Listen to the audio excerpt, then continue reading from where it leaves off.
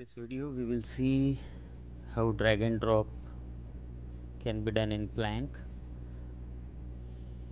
I have faced a problem in Linux Mint that a simple drag and drop doesn't work. Like if I want this calculator to be drag and drop here, it just refuses.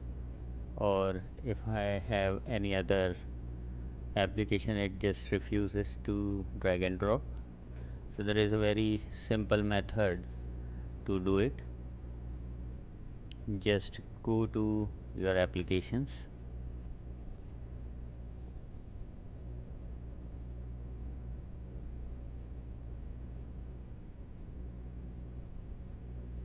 user, share, applications, just drag the icons from here. Say for example I have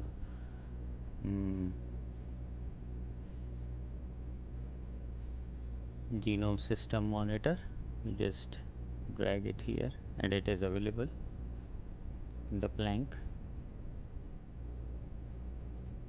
Because any other method is not working for me. If I just want this text to be drag and dropped in Plank, it doesn't accept it. So this method is quite useful and easy. Just go to user, share and applications. There you can see all the listed applications or installed applications. Just drag and drop and now it worked fine.